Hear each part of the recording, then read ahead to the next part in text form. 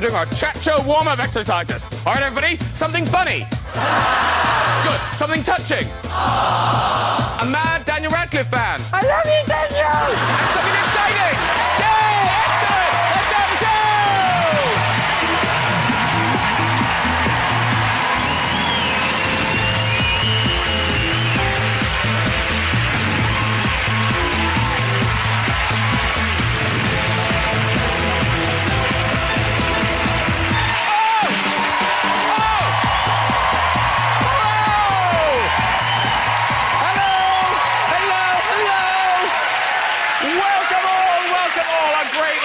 Tonight, as you may have guessed, Olympic golden girl Jessica Ennis is here, ladies and gentlemen.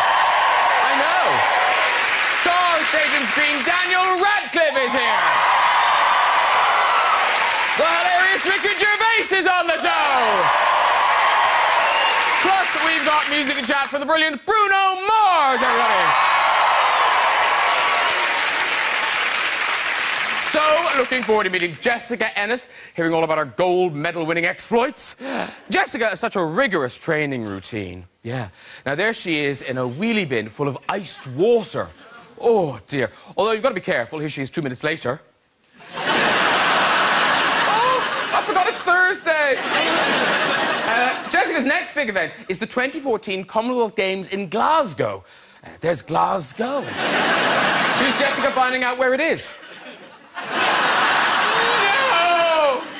During the Olympics, the papers covered all 7 of her events, focusing on the most important aspect of each one. The 800 metres, the high jump, the shot put. Well, they really covered it, they really did. Mind you, not the only famous arse of the Olympics.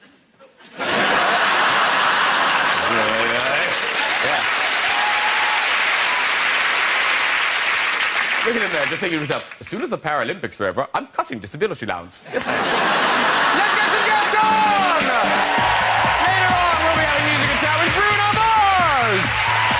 But first, he's the genius behind the idiot abroad. It's Ricky Gervais! Whoa! There you go. Hello, sir. Welcome back. Thank you. It's a personal best for me. I've got Jessica Ennis!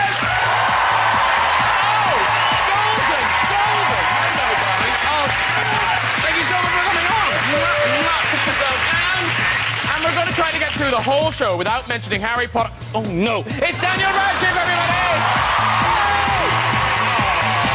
How are you?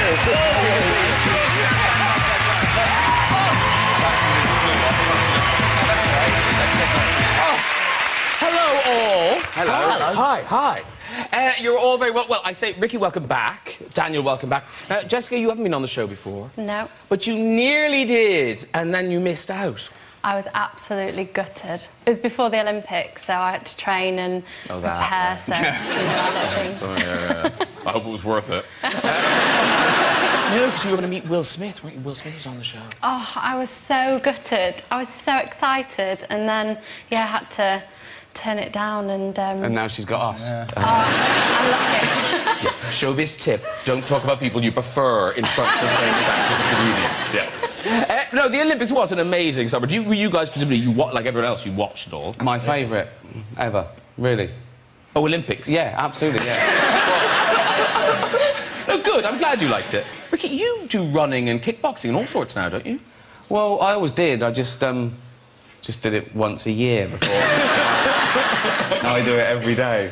No, because it's the body beautiful now. Well, hardly. No, there's been pictures... It's all relative, isn't it? You wouldn't be saying it if I've always been, you know... No, but there's pictures of you looking gorgeous. What you're saying is I used to be a horrendous fat lover. No, I can... Oh, OK, listen. Right. No, I can explain that photo for a start. That was the day of the Golden Globes. I don't mean in my pants. I mean, no. Come on. Grow up. No, that was the day of the Golden Globes, and I'd been on Ellen, you know, the big chat show in America, yeah. And she gave me those gold lame pants and said, will you wear these? Now, I didn't want to wear them for the Golden Globes because they're uncomfortable. They're way too small for me. Even though I say so myself. Right? I look like an action man after I put one, right? And so I took a picture. That's the 4 seasons in LA. I took a picture to send her. And the thing is that after the Golden Globes, me and my girlfriend went back to the hotel. We had a a bottle of champagne that they put up there, well done, congratulations. And the next day, we flew to New York. Now, those shorts were so small that when I took them off, they ripped. Right? So in the bin that I left behind in the hotel was some ripped gold lame hot pants and an empty bottle of champagne. So, what did that look like? And Daniel, you're not shy about, you know, showing us your body. No, I do it all the time now. Apparently, yes. Just every job I do, I seem to be. Yeah, you got naked with a horse, didn't you? I did, yeah. Maybe you should explain that. I spent enough time explaining that. No, I mean, yeah, I think every film I've done this year, I've had to get at least partially naked in. And it's weird because there's one thing about strangers seeing you because then you're an actor, but when your friends see you, that's yeah. Sorry, never mind friends. Mum. No, but I don't know. Like, I ran the lines for the show with my mum and dad, so they knew. Like, yeah, but you had your clothes on when you were doing that. I can't do it properly, Mom, unless this is an undress rehearsal. I don't know. So they knew what I was getting myself into. So I guess. Well, they've known it all their life, haven't they? Yeah. By the time I get. Do you stay in shape? Because you look quite ripped. There's lots of pictures of you. That was black and white. Why didn't I do black and white? That's where you're going wrong. Low angle too. Yes. Yeah, I mean, I have. In fact, the first time I've been told to, like, was the film I've just done, Horns, was the first time I've been told to, like, get in shape for something. You just told them to go up. Well, I wasn't expecting it. That's fantastic. It's called Horns, and I Don't say it again. I'm going to be saying it a lot when I'm promoting it. They may have changed the name of it by then. We're doing some audience research right now. They've changed it to The Horn. Yeah, I like it much better. And, yeah, so that was the first time a director's, like, told me to, like, get in the gym and sort of go and be sort of slightly fit. Anyway, we're talking about bodies, and no one can compete with Jessica Ennis, the body. I mean, look at that. So, if you did slip out of your gown now, do you look like that? Do you look like that now? Maybe a little bit smoother around here. Only a little bit. Maybe it's a 4-pack and not a 6-pack. But you just won a poll, didn't you? Best celebrity body. Apparently, yeah. Yeah? It's mad. But it's good because it's a sporting figure that's out there now, which is a nice kind of image to put out there as opposed to the kind of really stick, skinny women that we see all the time, so it's good. Because originally, when you... Yes.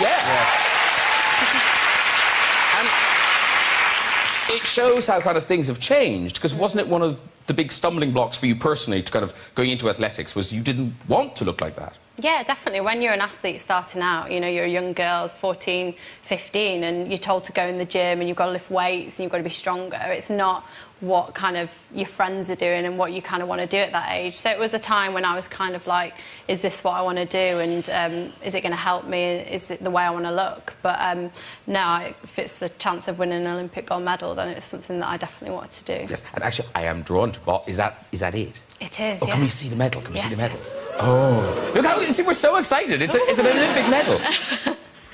Yeah. I nearly left it in the dressing room. Oh. Can I feel how heavy? Yeah, heavy. Ooh, that is heavy. That's amazing, isn't it? I think you should say they asked you to bring it. You don't carry that around with you all the time. Every cab you get in. Can I see the medal? But can I just say, because that's just the same medal that everyone... I mean, gold medal that everyone... If you win something, you get a gold medal. Yeah, not everyone gets it. No. We're all winners. Yeah. I just want to think, because you did 7 events. You know, if you run 100 metres and win, you get that. You did 7 events. It took you 2 days. I think they should amalgamate them and give you, like, a big gold bin lid or something. It should be bigger for 7 events. Well, it's pretty big, but... I feel cheated on your behalf. Do you? Yeah, cheated. You're one of the only people I think I've ever met who's not impressed by a gold medal. Everyone gets one of them. Everyone. They hand them out when you walk through.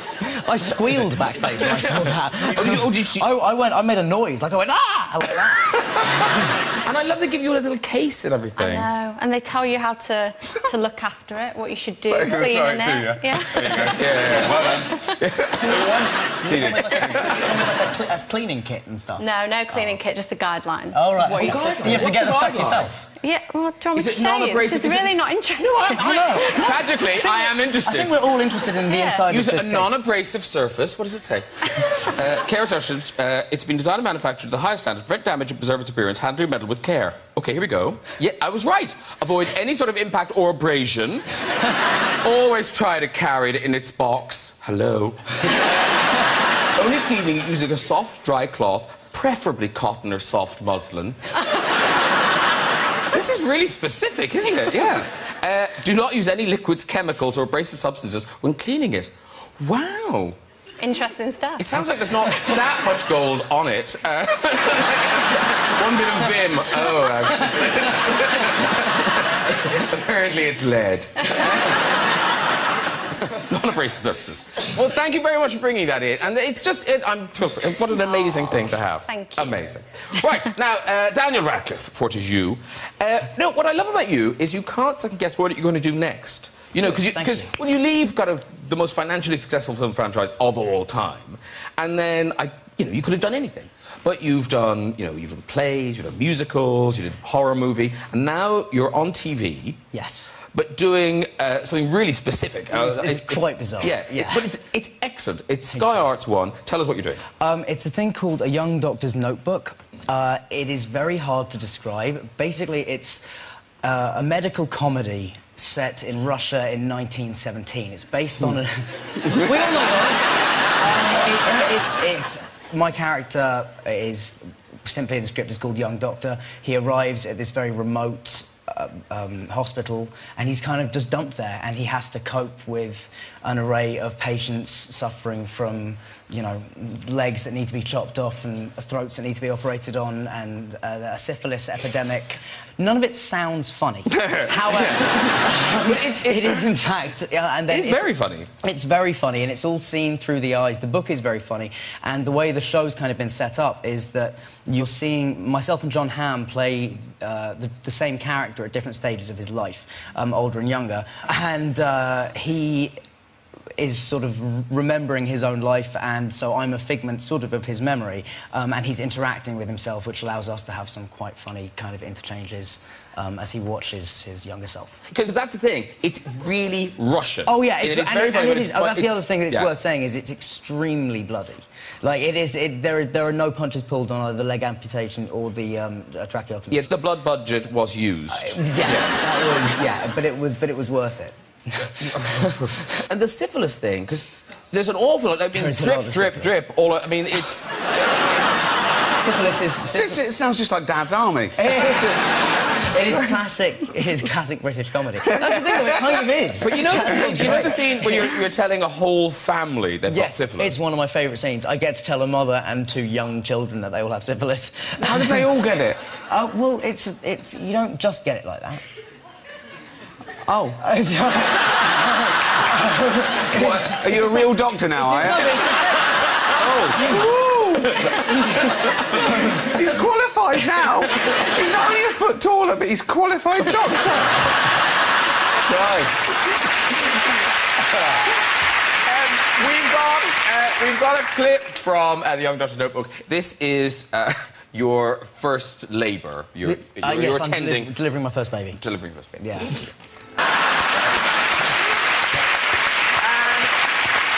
The Notebook is on Sky Arts 1 Thursdays at 9 o'clock. But in terms of gore and stuff, because Jessica, in athletics, I mean, well, one of your events, the javelin, that's an accident where you're throwing a spear in a populated area. Have you ever hit anybody? I've never hit anyone, but there's a decathlete called Roman Chevrolet, and yeah, someone was throwing. He was on the side of the kind of track doing long jump, and it went in his shoulder. And literally, he is just so hardcore, this man. He just went, ripped it out, and he was fine. Amazing. Seriously, that's so true. Fine. It was Get so me true. Dr. Radcliffe.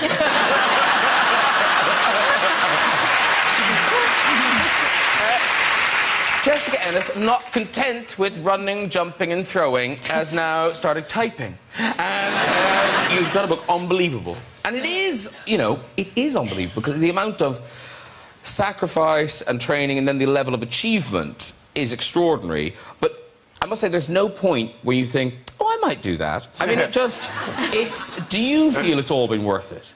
Oh, of course, yeah. It's just, this whole year has been unbelievable. Yeah. You know, it's been incredible, the whole kind of journey, and it's not just been this year, it's been the past few years, and, you know, having an injury in 2008 and coming back from that to this position, I would never have imagined that I would get to this point. Because you talk about, you know, sacrifice and stuff, but unless you're reading this, you don't quite get the level of sacrifice. That you're completely focused. It's kind of, you know, if you need to eat, you need to eat. If you need to sleep, you need to sleep. You travel, you're training. And the other odd thing, I don't know if you knew, that the drug testers can just show up at your house whenever they want. Yeah, you have to. It's a good system we have in this country, so you have to provide an hour of every day that you're going to be in one place. So I have mine in the morning, so it's 6 or 7 in the morning, because I know pretty much I'll always be in bed. Also, the drugs would have worn off by then. Laughing too hard, Jessica, laughing too hard. Oh, God. Anyway, and they can literally test you at any time as well, so they can turn up whenever they want, so... But I guess my favourite bit in the book is you talking about running the 800 metres and what you kind of got from that crowd of 80,000 people. It was honestly like nothing I've ever experienced before, just stepping into the stadium for the first time for the hurdles and then finally for the 800, and the crowd was so loud, and on that final kind of 200 metres, 2 of the girls kind of overtook me and they kind of gave me a bit of momentum to carry me with them, and then the crowd just went wild. It was just... I've never, ever heard anything Because you like didn't have to win. You could have lost by 15 seconds, couldn't you, and still won. Yeah, I had a good gap, but I wanted to finish it off properly, and the Russian girl...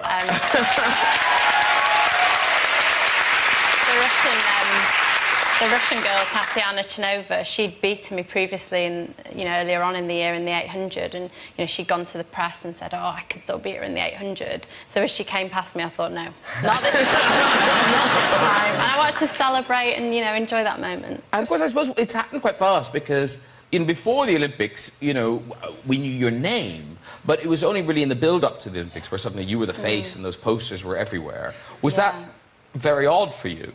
Yeah, very strange, because, you know, I was just doing what I do every year, competing and training, and then suddenly it's Olympic year and it's in London and everyone knows about it. And, yeah, I was part of a lot of ad campaigns going into that, which was great fun, but really, really surreal, you know, driving to training and seeing posters around my city, coming to London and seeing, you know, big billboards and stuff. It was madness, really. Was there a time when you were sort of cheating on your diet?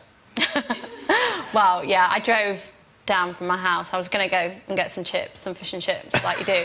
And, yeah, there was this massive Powerade poster of me, like, doing these crunches, like, really sweating, you know, working really hard. And I just thought, I cannot go in there. So I turned around and I went to the supermarket. I couldn't, though. Can you imagine coming out with a bag of chips? It's not a good look. And how does it... What's it like now? I mean, can you walk around, or are you bothered a lot? Yeah, a lot of people come up to me now, and it's lovely because everyone's, you know, congratulating me, and, you know, it's been just really surreal more than anything. Because you get proposals through the post now, don't you? I've had lots of things on Twitter. But do they want to marry you? Yeah, lots of marriage proposals, but I'm engaged, I keep saying. But it's not putting them off, is it? And No. I wouldn't, yeah, very strange people. And do they send you things? I've been sent, yeah, lots of weird things. I suppose the weirdest was this man used to make these little, like, models of me. Like... Whoa! like little cardboard... Well, no, wooden, like, cutouts. This is an episode of CSI, I'm sure. It's the beginning of one. Yeah. They were quite good, though. they started off really small, and then he sent me this big one. Wow, made it now. Getting life size. Because, Ricky, as your life... Because you talked about how you don't go to pubs anymore, and... Well... You know, I go out, I go to restaurants and things, but pubs is the dangerous bit because people, when they've had a few, they're a little bit braver and they don't quite understand that you're having a quiet drink. And the worst is Brits abroad are the worst. So I'll be in New York. Listen to this, everyone. No, they're all lovely. They're all lovely, but they say, "Oh, man, what are you doing?" I go, "We're having a beer if you want to come and join us."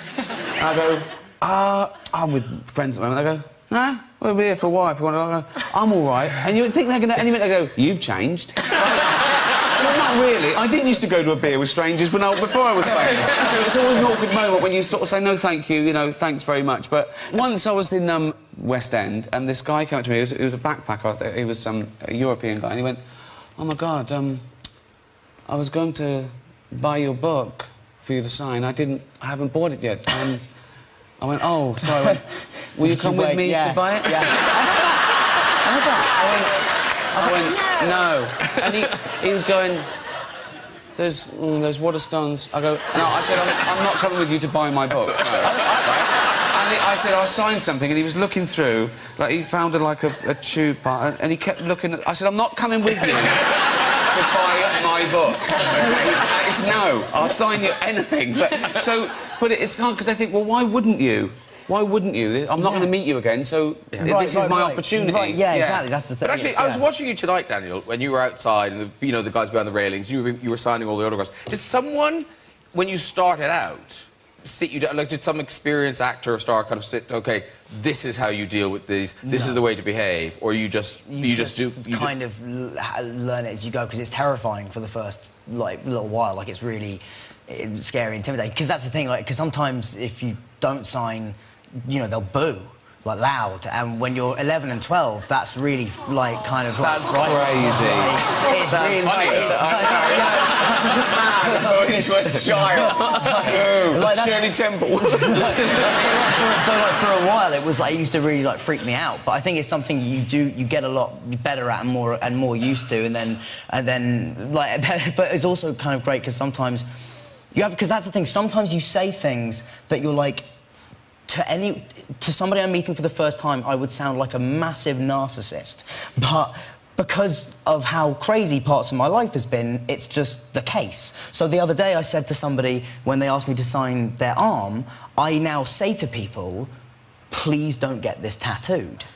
Which sounds insane and egotistical, but I met a girl who got my horrible signature, like, tattooed.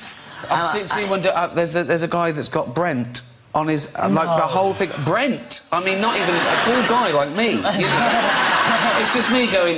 and it's massive! But, yeah, it's, it is very strange. Well, you may want to thank your fans after tonight, Daniel, because they may be giving you your next film. OK. Yeah, because there is a website called Simply Daniel Radcliffe Fan Fiction, OK? OK. And what happens on here is... Great. Have you been to this yet, Dan?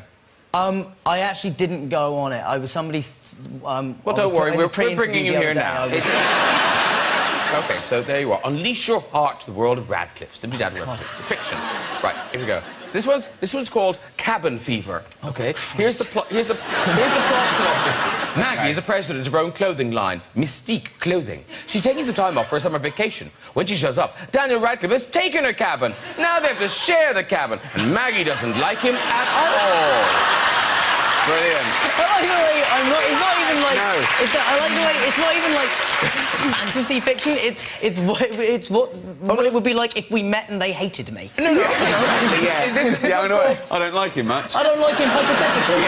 That's the beginning, but then obviously you grow to love each other, I'm sure. Oh, OK. These are just little synopsis. I hope so. Yeah. This one's called Distant Hearts. Casey's in love with Daniel, who's 2 years younger than her. She'd do anything for him. But when he wants to break up with her, she runs off and gets hit by a car. That might be the whole film. Or maybe you teach her to walk again, something like that. Yeah, I'm not sure. Grace, this is solo. Grace travelled down the lonely winding road to an old crossed-off apartment building. She opened the door, covered with police tape, walks inside, and hears the gentle strumming of an acoustic guitar. God, I don't like myself in any of this. Not to worry, they love you in all of them. OK, very quickly. Sierra and Clarice are best friends. They are both dancers. One's a professional dancer. The other's an exotic dancer. They are both in love with Daniel Radcliffe. Which one will he choose? It's tricky. They are very special. Thank you, everybody who writes them. We thought we'd freak him out by putting in... Oh, have you done one? No, we can put one in. Okay. Oh, come on. Okay, so come on. So, let's make it about you and Jessica. You and Jessica. Okay. Yeah. So, what should we call it? Something Olympic something. Olympic... Olympic porn? No. Olympic world. Daniel is an astronaut and he wants to start a new colony of people. So he finds the perfect woman. Oh, wait. I've got to write this down. Okay. This is great. We don't need to know the words. Olympic... Daniel wants to find his perfect woman. I've got to put authors in yet. Hang on. Don't put my name to this. Oh, wait. Don't you dare put my name to this. I'm a professional writer. Radcliffe and Graham Norton. It's my show. Okay, so the story is... So what is it? So Daniel Radcliffe's an astronaut. He's an astronaut, but he realises that Earth has only got a few years, so he's got to go to another planet and start the human race again. Hang on, I've only got the spaceman because I can't spell astronaut. Daniel is a spaceman. He is starting another world, so he brings the perfect woman. It's called Adam and Leave. Oh!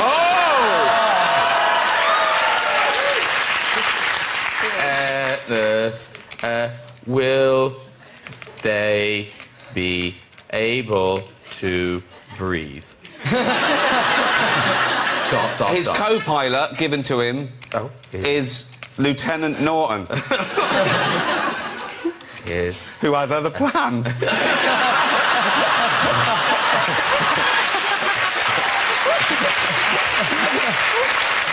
I'm submitting it. Ad story. There we go. Lovely. That'll be on the side now. Just enjoy that. Written by all of us. There you go. Yeah, very good. Okay. Very nice. Now, Richard Gervais, you've come all the way from Scandinavia to join us. Yes, I'm back and forth. Yeah, I'm doing a bit of a European tour at the moment. What's that based on? Is it The Office, or is it extras, or is it all of those things? It's my stand-up, you know, but I haven't released it there, so it's like my greatest hits. Ah. Yeah. And you have to change it. Some people call it money for old rope. I don't have to change it. No. You know, a lot of Europe, particularly Scandinavia, speak perfect English. You know, they're really smart. They get everything. All right, and talking of abroad, Idiot Abroad. This is the third series, and it's on Sky at the moment. That's right. Yeah. And this time it's different. Carl is travelling with your pal Warwick Davis. Oh, exactly. Yeah. Christ, I didn't know that. Yeah. Well, have you done that to Warwick? It's amazing. Warwick was up for it. I bet. When I first pitched it to Carl, I said to Carl, it's slightly different this time. OK, it's you going round on a bike, right, with Warwick in the basket. And Carl went, so I'm doing all the fucking pedalling. There they are. But actually, what's funny about it is that Warwick is so keen. Warwick's loving it. Warwick is the least complaining person I've ever met. Yeah. He had to every day he came to work on Potter, he had a full head prosthetic, not just full face, but full head that he was just like enclosed in. It was 3 hours to get in and like 2.5 to get off, and he was in it the entire day. And for 10 years, and he never said a word. Carl was taking the mickey out of him for that. He says, no one knows who you are. You're always covered up. He said, for all I know, you could have been in the bin in 3, 2, 1.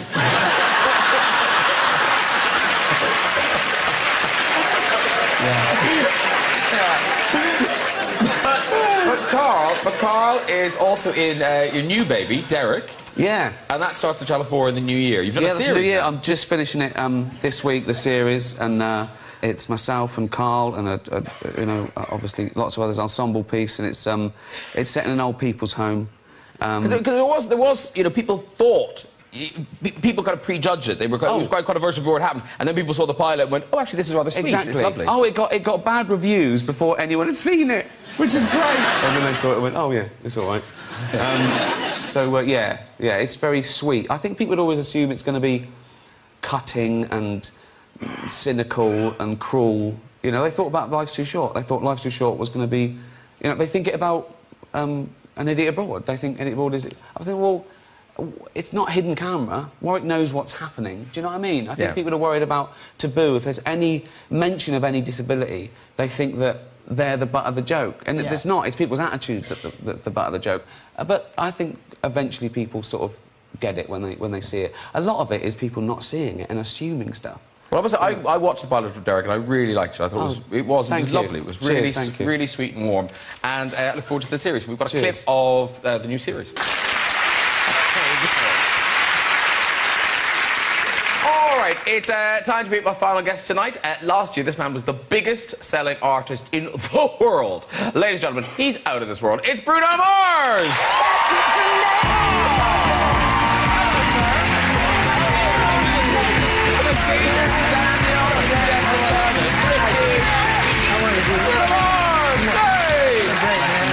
Oh, hello, sir. How are you? I'm good. Oh, you are good, aren't you? Wow. Because you've got your new album out, which is called Unorthodox Jukebox. That's right. And what are you singing for us tonight? I'm gonna sing Locked Out of Heaven. They're loving it. They're loving it. And you wrote a lot of the songs on this. All the songs. While you were touring the last album. Yeah. I think that was a big part of this album. You know, there was times I was on stage and I was like, oh, I wish I had a song like this. So I took all that energy and put it on Unorthodox Jukebox. And you got inspired in all sorts of places. You were inspired in a strip club. Yes. Mm-hmm. Do tell us. Cue the story. Okay. He was on. I was there. Yeah, Daniel Radcliffe on a pole. Oh, yeah. I'm not a Pole, I'm a Russian. No, we had a show in Paris, and we had the day off the next day. So me and the guys, we all wanted to go out, the band, and we ended up in this real seedy strip club. Weird. Normally. Yeah. And the DJ recognized me, and, you know, I'm trying to lay low, and he said, ladies and gentlemen, we got a special guest, we got Bruno Mars. And I was like, oh, damn it. Cover's blown. But the worst part was he started playing my first single, Just the Way You Are, which I don't know if you've heard it before, but it's like the... Beautiful song. But it's the last song you want to hear in a place like that. Yeah. So this poor girl gets up on stage, and she's trying to dance to it. And I looked at her and I said, I'm sorry. This is not... So on this album, I definitely have some songs that I'll be proud of the next time I'm in Paris at a strip club. But you wrote one specifically, didn't you? Money Maker Smile. That's right. That's lovely. Yeah. So get ready, you French strippers. So many beats per minute. Jeez, slow it down. Yeah. Dizzy. And now you've been in Britain. You've been enjoying. I love it out here, man. Because you like tweeting, don't you? Yeah, it's a good way to just straight to the fans. Because Jessica, you tweet, but sweet tweets. Do I? Can we show the picture of your dog? Yeah, please. Oh, this is adorable. This is Jessica's dog wearing the gold medal, Mila. Oh. You know that room could do with a table. I don't know if you've lived there long, but just an occasional, something. Okay. Maybe a rug, just something. That's where she does her sit-ups. Yeah. She looks cute, though. She does. Because Ricky, you tweet pictures of yourself. I haven't got a dog.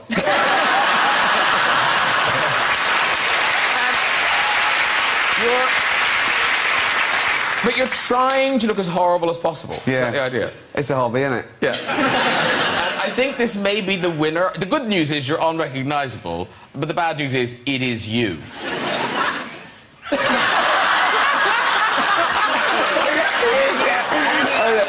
I do.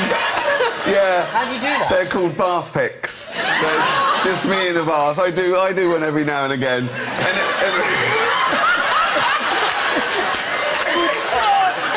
Honestly, I'm prouder of that than The Office. I want to see a bath pic. Everyone here has got to do a bath pic tomorrow. I promise I'll do one tomorrow. tomorrow. Okay. Yeah, I promise as well. Yeah, I don't really have any means of getting You can do it. You can do it. You don't tweet, do you? It's good for you. You just don't tweet. I haven't yet, no. Too cool for school. No, I don't have anything that good to say all the time. Welcome to Twitter. I just don't know. If you've got to play by those rules. The Pope's just joined. I know, but that's the thing. That's what I loved about that, is that I am now less current than the Pope. I am now technologically behind the Catholic Church. He hasn't tweeted yet, though. He hasn't tweeted yet, no. He's building up his following. Yeah. Just with that.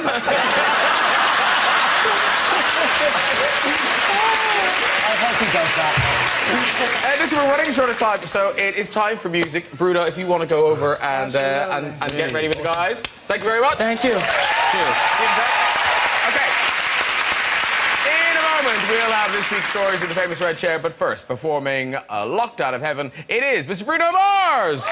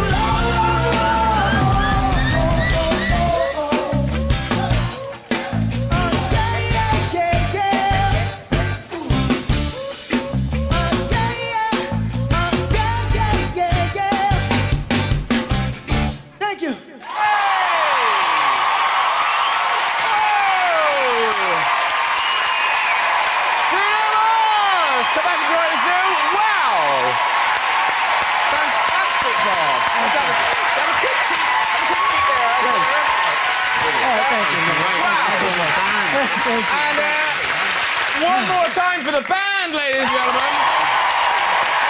Great job. We didn't see the dancing coming.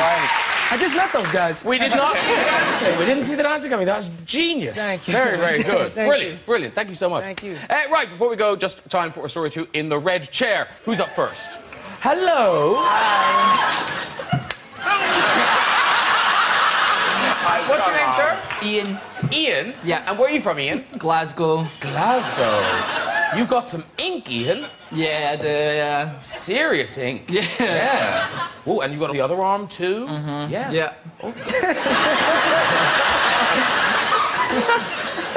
It just seems unlikely, that's all. I'll be go with the story, Ian. Well, I used to work in a call centre, and...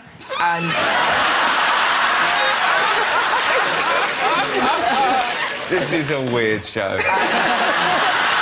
Out of interest, can I just ask, do you have any idea what's going on at this time? No idea. No. Or you, Ian. No I just want idea. to pull this thing.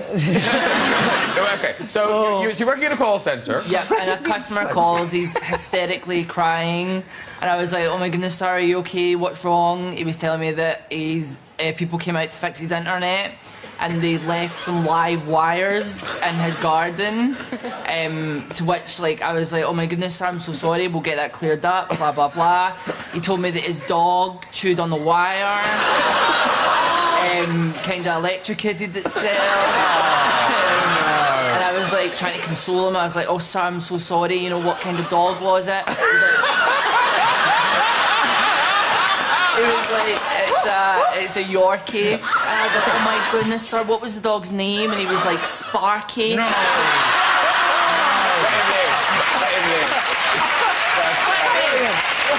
want to be clear? Okay, he wants to be clear. Hey! Oh, well done, everyone. If you'd like to join us on the show and have a go off the red chair, you can. Just contact us via our website at this very address. Thank you to my fabulous guest tonight, Mr. Bruno Mars! Ricky Gervais! Jessica Ennis! And Daniel Radcliffe! Join me next week with the star of the new Hobbit film, Martin Freeman, comedian and writer Dawn French, top comic Lee Mack, and pop princesses Girls Aloud, ladies and gentlemen. I'll see you then. Good night, everybody. Bye-bye! We're doing our chat show warm-up exercises. All right, everybody, something funny. Good. Something touching. A mad Daniel Radcliffe fan. I love you, Daniel! And something exciting. Yay! Excellent! Let's have the show!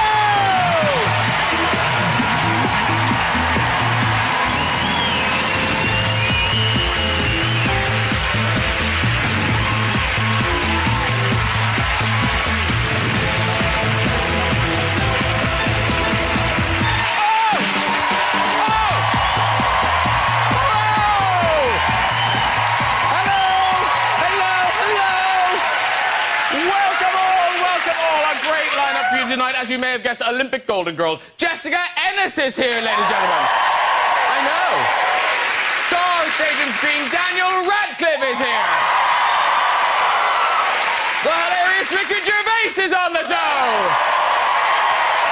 Plus, we've got music and chat from the brilliant Bruno Mars, everybody.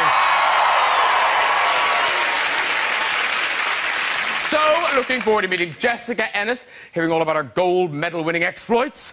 Jessica has such a rigorous training routine. Yeah. Now, there she is in a wheelie bin full of iced water. Oh, dear. Although, you've got to be careful. Here she is 2 minutes later. Oh, I forgot it's Thursday. Jessica's next big event is the 2014 Commonwealth Games in Glasgow. There's Glasgow. Who's Jessica finding out where it is? No! During the Olympics, the papers covered all 7 of her events, focusing on the most important aspect of each one. The 800 metres, the high jump, the shot put. Well, they really covered it, they really did. Mind you, not the only famous arse of the Olympics.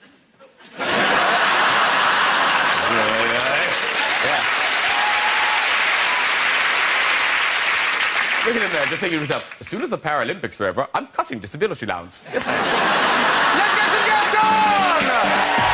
Later on, we'll be having music and chat with Bruno Mars! But first, he's the genius behind the idiot abroad. It's Ricky Gervais! Whoa! There you go. It's the personal best for me. I've got Jessica Ennis. Oh, golden. Hello, darling. Oh, thank you so much for coming on. And we're going to try to get through the whole show without mentioning Harry Potter. Oh, no. It's Daniel Radcliffe, everybody. How are you?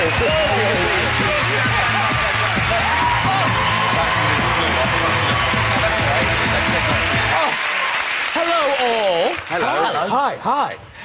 You're all very well. Well, I say, Ricky, welcome back. Daniel, welcome back. Now, Jessica, you haven't been on the show before. No. But you nearly did, and then you missed out. I was absolutely gutted. It was before the Olympics, so I had to train and prepare, so that little thing. I hope it was worth it. No, because you were going to meet Will Smith, weren't you? Will Smith was on the show. Oh, I was so gutted. I was so excited, and then, yeah, I had to turn it down and... And now she's got us. Yeah. Oh, I'm lucky. Showbiz tip, don't talk about people you prefer in front of famous actors and comedians. Yeah. No, the Olympics was an amazing summer. Were you guys, presumably, like everyone else, you watched it all? My favourite ever, really. Oh, Olympics? Yeah, absolutely, yeah. Oh, good, I'm glad you liked it. Ricky, you do running and kickboxing and all sorts now, don't you?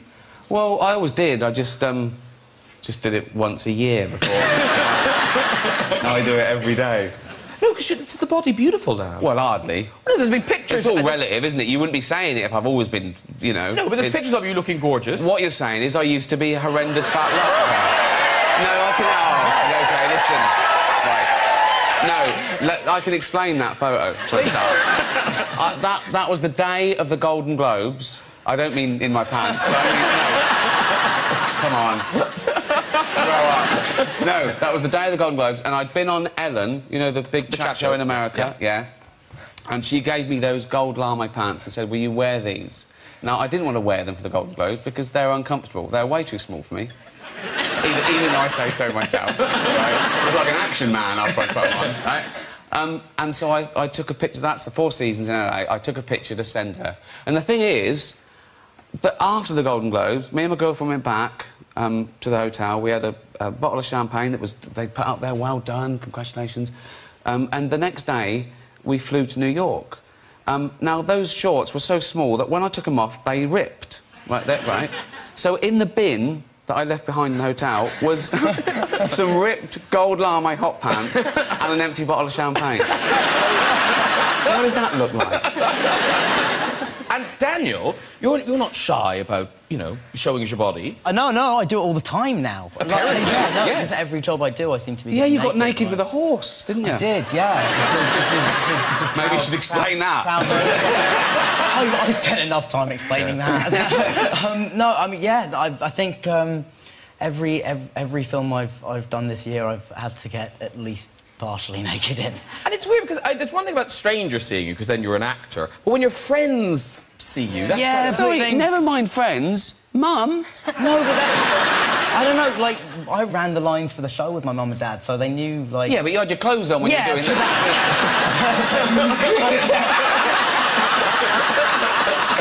I can't do it properly, Mum, unless this is an undress rehearsal. I don't know. So they knew what I was getting myself into. So I guess. Well, they've known it all their life, haven't they? By the time I get. Do you stay in shape? Because you look quite ripped in. There's lots of pictures of you. That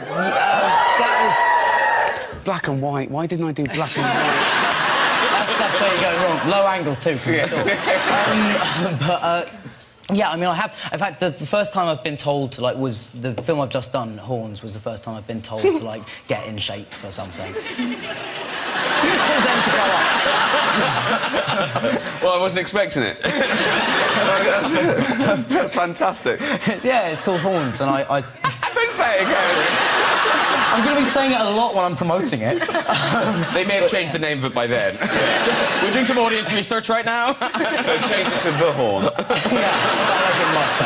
And, yeah, so that was the first time a director's, like, told me to, like, get in the gym and sort of go and be sort of slightly fit. Anyway, we're talking about bodies, and no one can compete with Jessica Ennis, the body.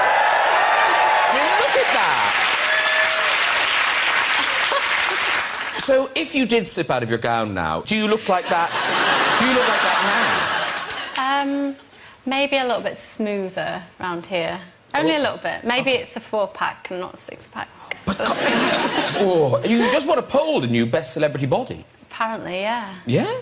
It's mad. But it's good because it's a sporting figure that's out there now, which is a nice kind of image to put out there as opposed to the kind of really stick, skinny women that we see all the time, so it's good. Because originally, when you... Yeah. Yes.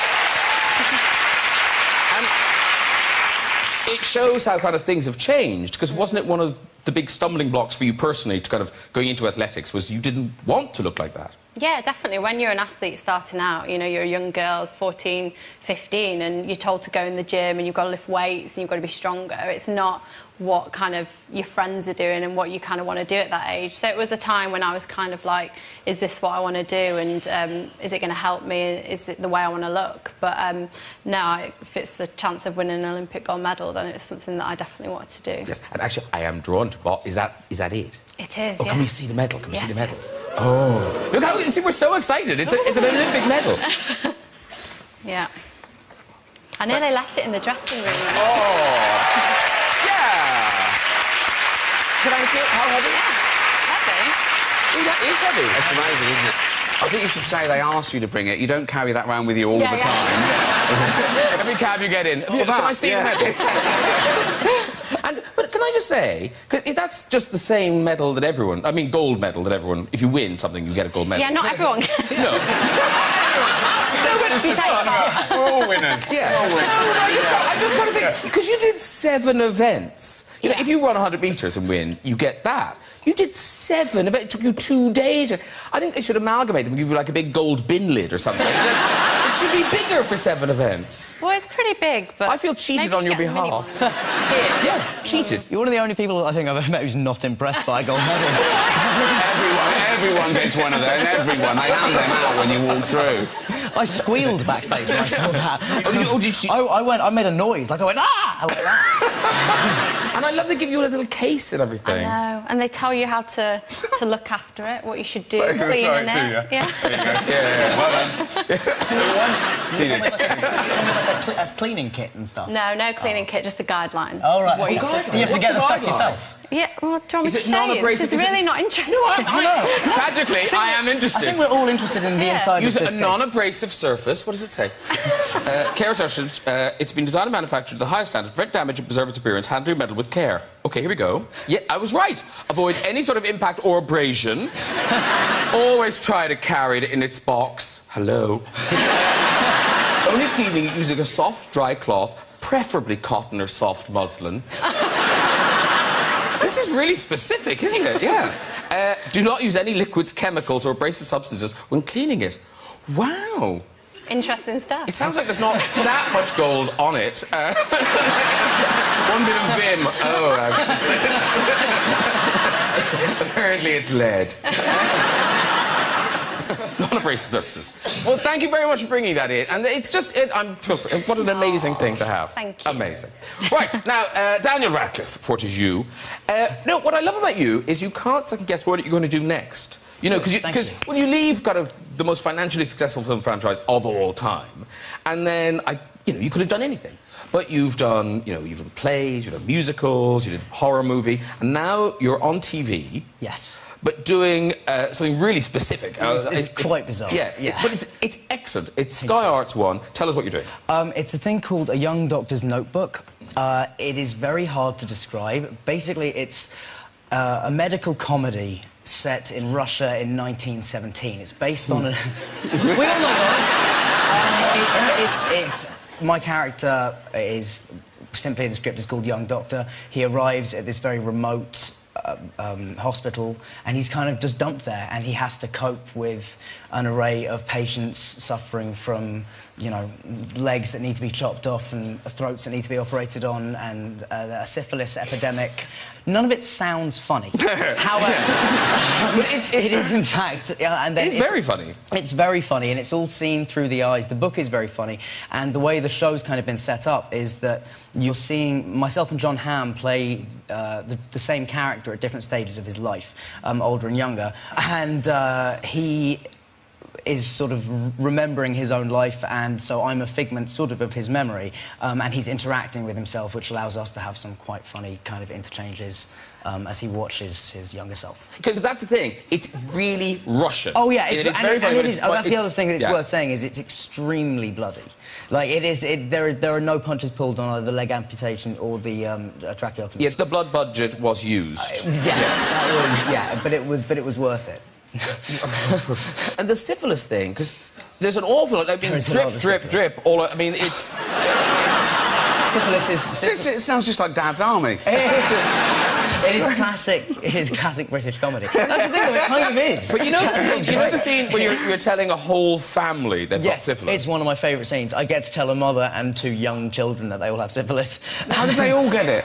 Well, it's you don't just get it like that. Oh.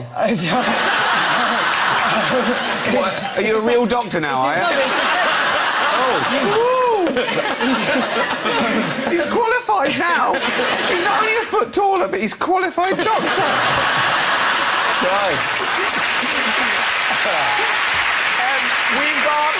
We've got a clip from the Young Doctor Notebook. This is your first labour. You're yes, attending... I'm delivering my first baby. Delivering your first baby. Yeah.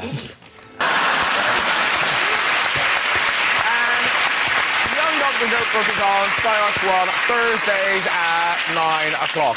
But in terms of gore and stuff, because, Jessica, in athletics, I mean, well, one of your events, the javelin, that's an accident where you're throwing a spear in a populated area.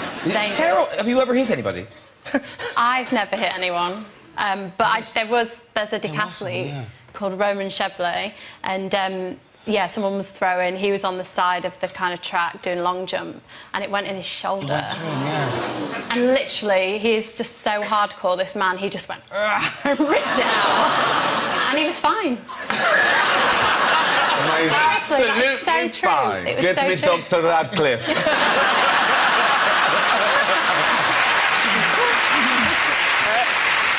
Jessica Ennis, not content with running, jumping and throwing, has now started typing. And you've done a book, unbelievable. And it is, you know, it is unbelievable because the amount of sacrifice and training and then the level of achievement is extraordinary. But I must say, there's no point where you think, oh, I might do that. I mean, do you feel it's all been worth it?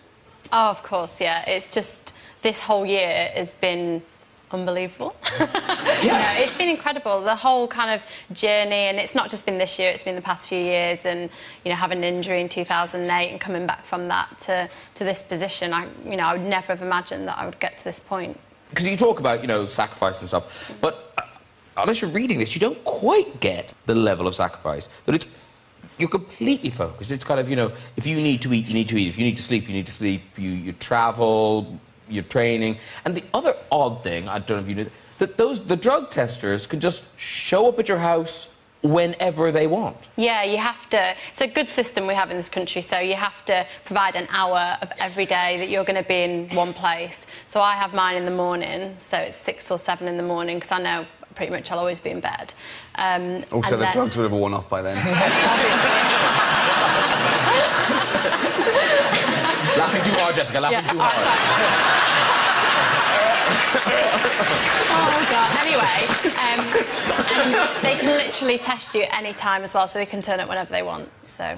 But I guess my favourite bit in the book is you talking about running the 800 metres and what you kind of got from that crowd of 80,000 people. It was honestly like nothing I've ever experienced before, just stepping into the stadium for the first time for the hurdles and then finally for the 800, and the crowd was so loud, and on that final kind of 200 metres, 2 of the girls kind of overtook me, and they kind of gave me a bit of momentum to carry me with them, and then the crowd just went wild. It was just...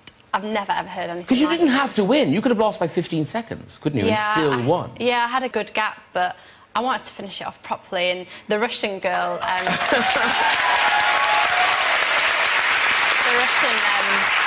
the Russian girl, Tatiana Chinova, she'd beaten me previously, earlier on in the year in the 800, and she'd gone to the press and said, "Oh, I can still beat her in the 800." So as she came past me, I thought, no, not this time. Not this time. And I wanted got to celebrate and, you know, enjoy that moment. And, of course, I suppose it's happened quite fast because, you know, before the Olympics, you know, we knew your name, but it was only really in the build-up to the Olympics where suddenly you were the face and those posters were everywhere. Was that very odd for you? Yeah, very strange because, you know, I was just doing what I do every year, competing and training, and then suddenly it's Olympic year and it's in London and everyone knows about it. And, yeah, I was part of a lot of ad campaigns going into that, which was great fun, but really, really surreal, you know, driving to training and seeing posters around my city, coming to London and seeing, you know, big billboards and stuff. It was madness, really. Was there a time when you were sort of cheating on your diet? Well, yeah, I drove down from my house. I was going to go and get some chips, some fish and chips, like you do.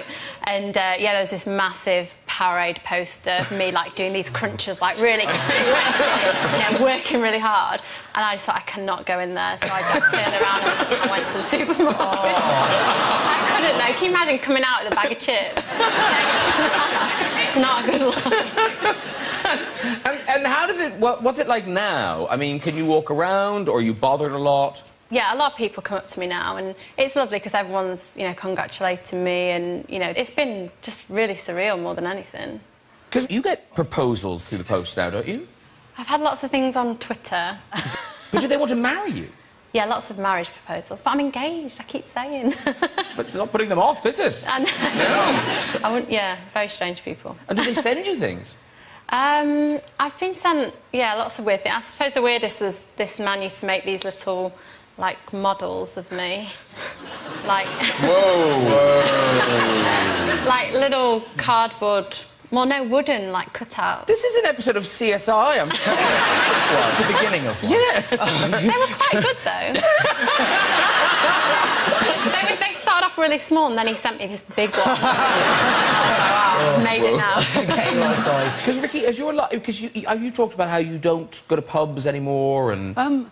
Well, you know, I go out, I go to restaurants and things, but pubs is the dangerous bit because people, when they've had a few, they're a little bit braver and they don't quite understand that you're having a quiet drink. And the worst is Brits abroad are the worst. So I'll be in New York. Listen to this, everyone. No, they're all lovely. They're all lovely, but they say, "Oh, man, what are you doing?" I go, "We're having a beer if you want to come and join us." I go, "I'm with friends at the moment." They go, "No, we'll be here for a while if you want to." I go, "I'm all right." And you would think they're going to... Any minute they go, "You've changed." Well, not really. I didn't used to go to a beer with strangers before I was famous. So it's always an awkward moment when you sort of say, "No, thank you, you know, thanks very much." But once I was in West End, and this guy came up to me, he was a backpacker, he was a European guy, and he went, "Oh, my God, I was going to buy your book for you to sign. I haven't bought it yet." I went, "Oh," so I went, "Will you come with me to buy it?" Yeah. I went, "No."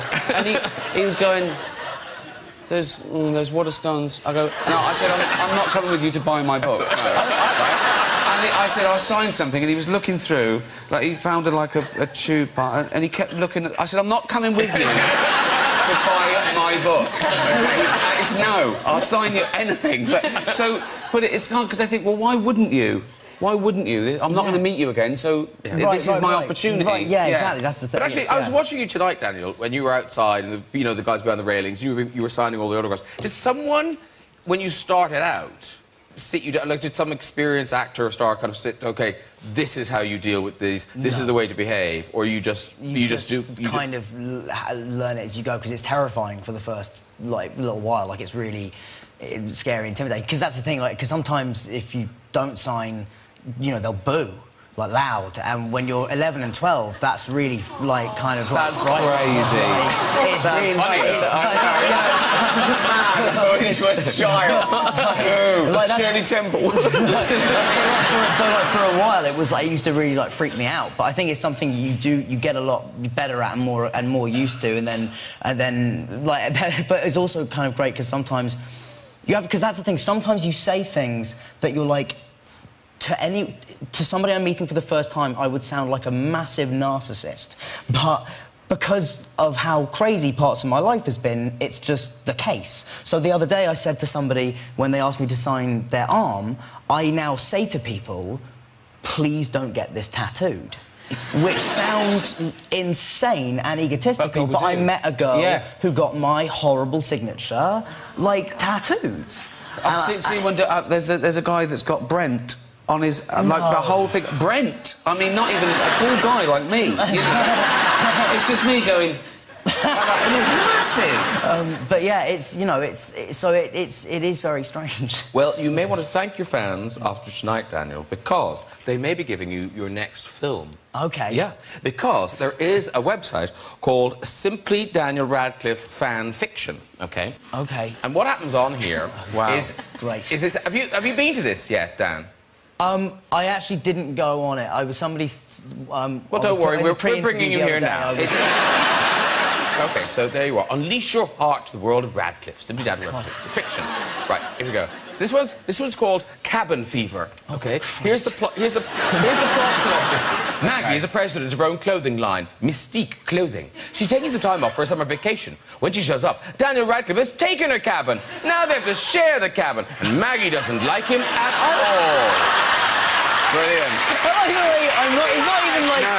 I like the way it's not even like fantasy fiction. It's what it would be like if we met and they hated me. No.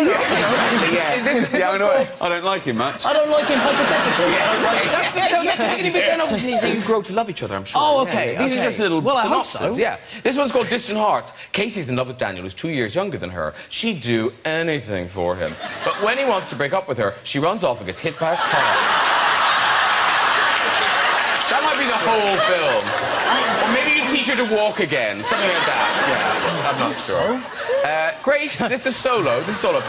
Grace travelled down the lonely winding road to an old crossed-off apartment building. She opened the door, covered with police tape, walks inside, and hears the gentle strumming of an acoustic guitar.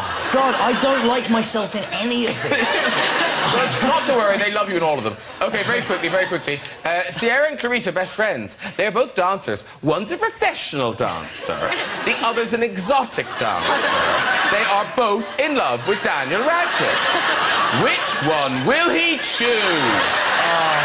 It's tricky. They are very special. Thank you, everybody who writes them.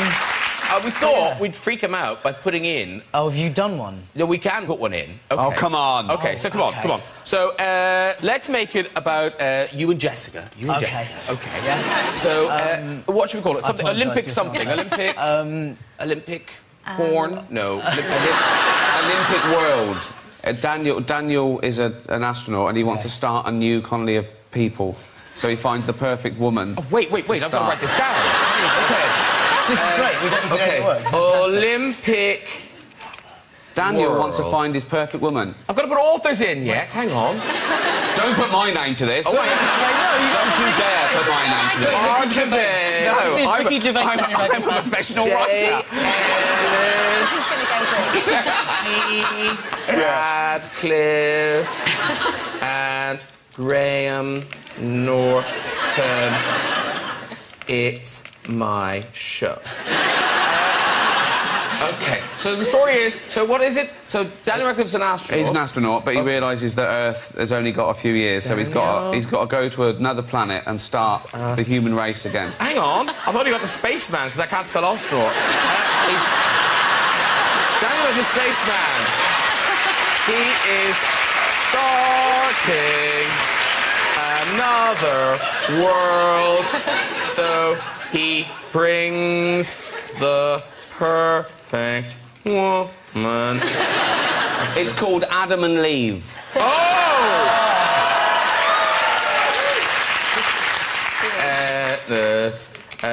Will they be able to breathe? His co-pilot, given to him, is Lieutenant Norton. Yes. Who has other plans.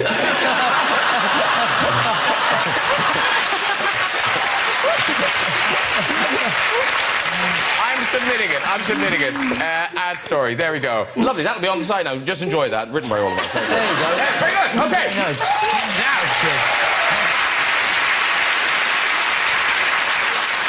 Richard Gervais, you've come all the way from Scandinavia to join us. Yes, I'm back and forth. Yeah, I'm doing a bit of a European tour at the moment. What's that based on? Is it The Office, or is it extras, or is it all of those things? It's my stand-up, you know, but I haven't released it there, so it's like my greatest hits. Ah. Yeah. And you have to change it. Some people call it money for old rope. I don't have to change it. No. You know, a lot of Europe, particularly Scandinavia, speak perfect English. You know, they're really smart. They get everything. All right, and talking of abroad, Idiot Abroad. This is the 3rd series, and it's on Sky at the moment. That's right. Yeah. And this time it's different. Carl is travelling with your pal Warwick Davis. Oh, exactly. Yeah. Christ, I didn't know that. Yeah. Well, have you done that to Warwick? It's amazing. Warwick was up for it. I bet. When I first pitched it to Carl, I said to Carl, I said, it's slightly different this time. OK, it's you going round on a bike, right, with Warwick in the basket. And Carl went, so I'm doing all the fucking pedalling. There they are. But actually, what's funny about it is that Warwick is so keen. Warwick's loving it. Warwick is the least complaining person I've ever met. Yeah. He had to every day he came to work on Potter, he had a full head prosthetic, not just full face, but full head that he was just like enclosed in. It was 3 hours to get in and like 2.5 to get off, and he was in it the entire day. And for 10 years, and he never said a word. Carl was taking the mickey out of him for that. He says, no one knows who you are. You're always covered up. He said, for all I know, you could have been in the bin in 3, 2, 1.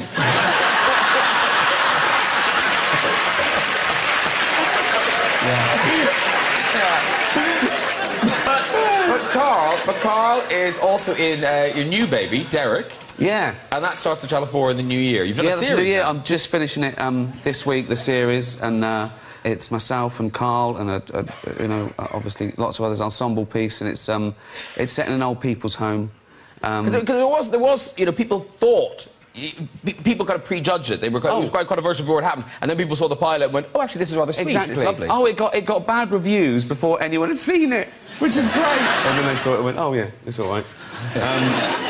Yeah, it's very sweet. I think people would always assume it's going to be cutting and cynical and cruel. You know, they thought about Life's Too Short. They thought Life's Too Short was going to be, you know, they think it about An Idiot Abroad. They think Idiot Abroad is. I think, well. It's not hidden camera. Warwick knows what's happening. Do you know what I mean? I think people are worried about taboo. If there's any mention of any disability, they think that they're the butt of the joke. And it's not. It's people's attitudes that's the butt of the joke. But I think eventually people sort of get it when they see it. A lot of it is people not seeing it and assuming stuff. Well, I watched the pilot of Derek and I really liked it. I thought it was lovely. It was really, really sweet and warm. And I look forward to the series. We've got a clip of the new series. All right, it's time to meet my final guest tonight. Last year, this man was the biggest-selling artist in the world. Ladies and gentlemen, he's out of this world. It's Bruno Mars!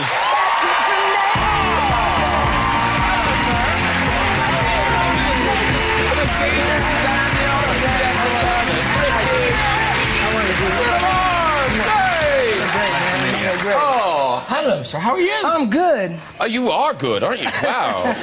Because you've got your new album out, which is called Unorthodox Jukebox. That's right. And what are you singing for us tonight? I'm gonna sing Locked Out of Heaven.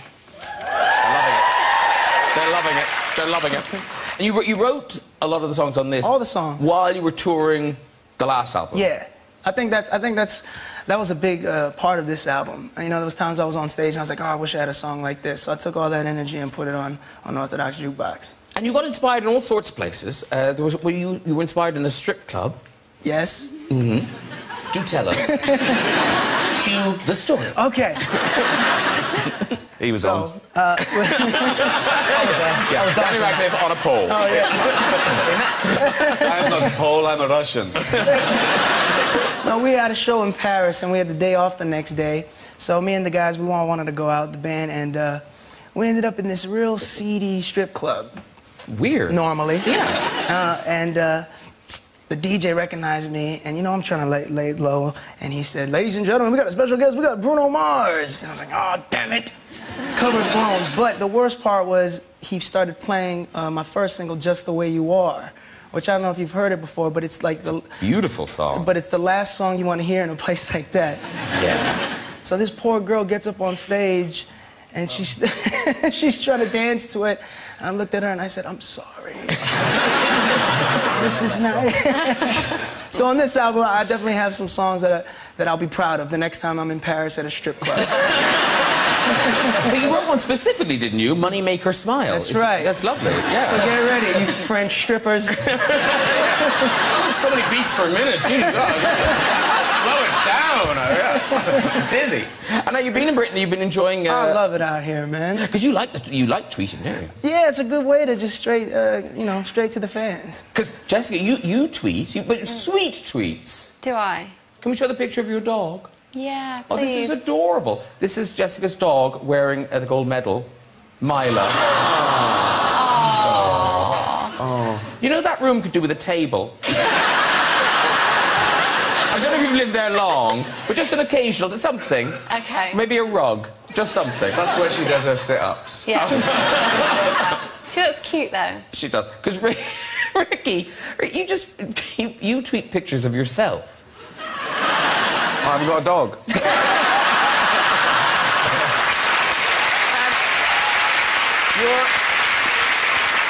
But you're trying to look as horrible as possible. Yeah. Is that the idea? It's a hobby, isn't it? Yeah. And I think this may be the winner. The good news is you're unrecognisable, but the bad news is it is you.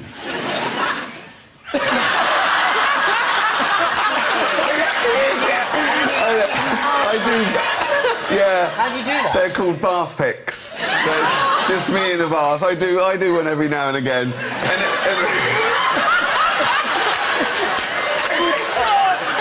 Honestly, I'm prouder of that than The Office.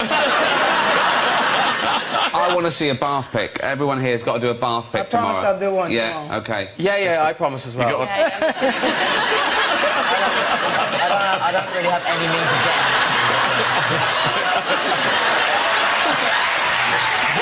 You can do it. You can do it. You don't it's good. tweet. It's good for you. You just don't tweet. I haven't yet, no. Too cool for school. No, I don't have anything that good to say all the time. Welcome to Twitter. I just don't know. If you've got to play by those rules...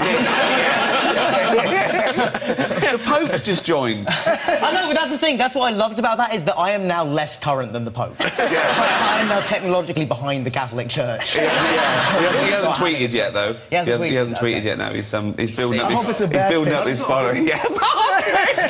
Just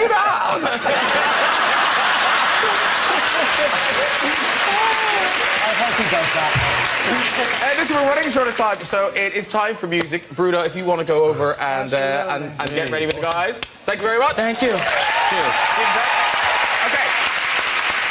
In a moment, we'll have this week's stories in the famous red chair, but first, performing Locked Out of Heaven, it is Mr. Bruno Mars!